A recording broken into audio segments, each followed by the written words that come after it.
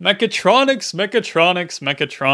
Hey everyone, it's Oliver. I've gotten tons of questions asking me about the best bachelor's, the best master's programs in the USA, so today that's exactly what I'm going to be telling you about. Before getting into the video, I'd really appreciate it if you could leave a like and subscribe to the channel. Thank you so much for doing that. Now let's get into the video. First, let's talk about mechatronics, the field. Although it's not the most new engineering field out there, it is relatively new, and colleges in the United States are still working on developing programs for mechatronics engineering. But this field is steadily growing, and there is a lot of demand for it, clearly, and lots of jobs have been popping up everywhere with mechatronics in the title.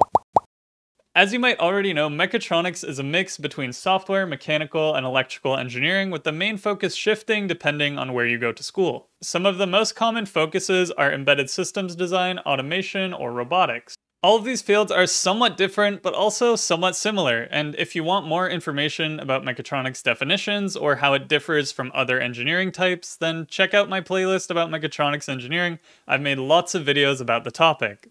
One reason that mechatronics really appeals to a lot of people is because it has a lot of variety when it comes to job choice and career choice. At the end of the day, no matter where you end up working, the job you get is going to be a very focused subset of the things that you learned at school. For example, working in industrial automation, working with robots, doing lots of coding, or anything else that interests you. Before choosing a school in the US or any other country, it's important to make sure that it is accredited by the National Engineering Accreditation Board in your particular country. Ensuring that your degree is recognized is extremely important if you ever want to work a job that requires you to be a professional engineer. This is a designation that you can get usually after working a certain number of years under another professional engineer and then taking an examination. A lot of the more classical manufacturing, mechanical, civil, or government jobs would require you to have this accreditation if you want to work for them. In the USA, this regulatory board is called the Accreditation Board for Engineering and Technology, or ABET. These are the people who decide which programs are good enough for you to end up taking the professional engineer examination after having worked in your field for a certain number of years, usually about 4. So if you ever want to work outside of the tech field and you need your professional engineer designation, then it's a good idea to make sure that it's accredited. So now that we understand what ABET or ABET is, let's talk about some US schools that are ABET accredited for mechatronics engineering. As of right now, if you're just looking for a regular Bachelor's of Mechatronics, there are only 3 schools in the United States that provide this program. First up, we have Middle Tennessee State University, Kennesaw State University, and California State University, Chico. I swear that's what it says. It's Chico. It can't not be Chico. It has to be Chico. Chico? Chico. What the fuck? There are also other programs such as a Bachelor in Robotics or an engineering technology degree to work as a mechatronics technician. I'll provide a link down below in the description to the ABET search tool so that you can look it up for yourself.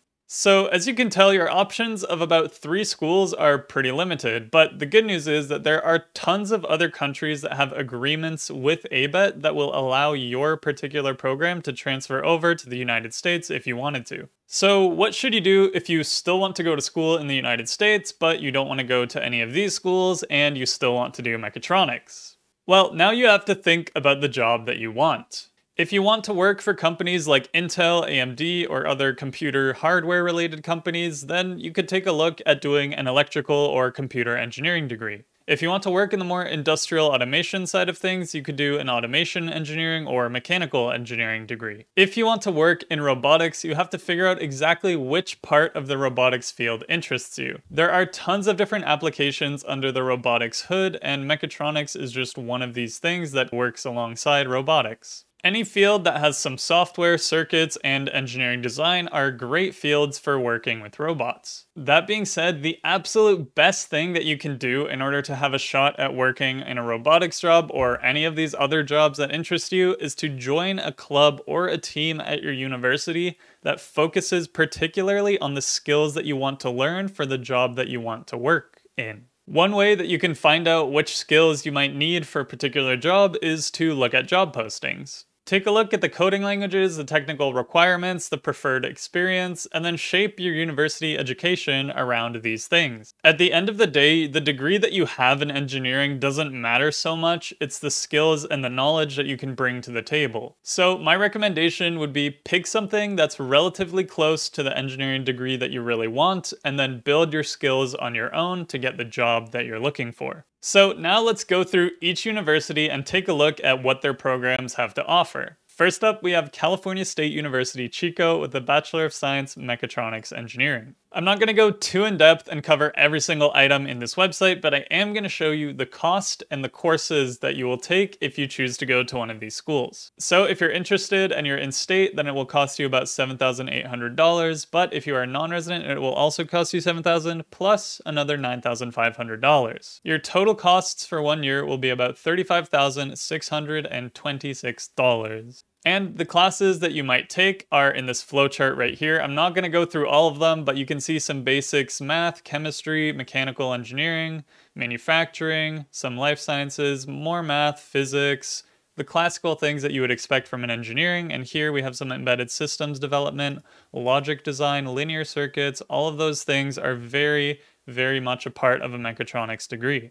And here is a more full and complete list of every single course that you'd be expected to take in this 4-year program. All the links of everything that I show will be in the description, so be sure to take a look at it if you're interested. Second, we have Kennesaw State University and the Department of Robotics and Mechatronics Engineering. So here we have the undergraduate out-of-state costs, about $41,000, and if we go to this flowchart, apparently these schools really like flowcharts, we'll see that a lot of the courses are fairly similar. You have chemistry, you have math, you have some basic engineering graphics courses, physics, programming and problem solving, math, and then you get all the way to the bottom where you do mechatronic system design and robotics design. And lastly, we have Middle Tennessee State University, which has a Mechatronics Engineering Bachelors of Science as well. And here we can see the academic map, which is like their printable roadmap. It's about the same number of credit hours as the other two. So here's the basic curriculum of the Mechatronics Engineering program. You got your freshman year, you got your sophomore year, you got your junior year, and you got your senior year. So that's about all you need to know. Check it out in the description. Cost of attendance, if you're out of state, the tuition is about $28,000. Your room and board is about $9,000. Books, and it adds up to between $43,000 and $45,000. So with the 3 schools out of the way, let's talk master's degrees. There are essentially 0 Masters of Mechatronics Engineering programs in the United States or Canada.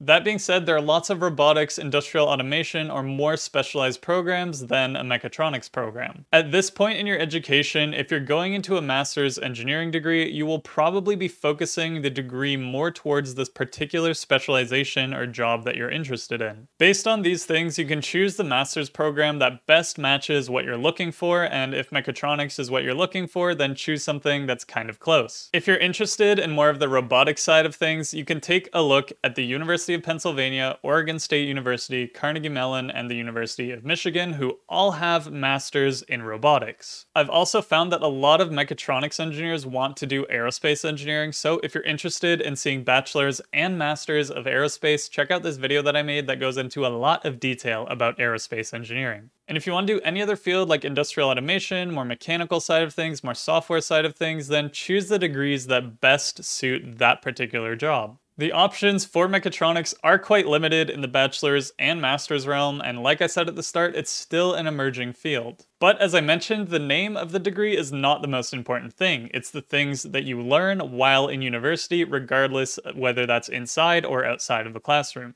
There is lots of opportunity in any engineering degree. You just have to go out there and shape it the way you want it in order to get the job that most appeals to you. Thank you so much for watching this video. If you liked it, be sure to leave a like. It helps out my channel a ton, and subscribe for more content from me. I've been trying to change up some of the content a bit to be more finance focused. I'm personally very interested in investigating student loan debt and how student loans can impact student choices made about school. I recently made a video about how the student debt problem came to be in my home country of Canada, so be sure to check that out if you're interested. I want to try and educate students about their financial decisions and how these choices will impact their futures and lives. With that being said, let me know your thoughts in the comments down below. Thank you so much for sticking around to the very end, and I'll see you in the next one.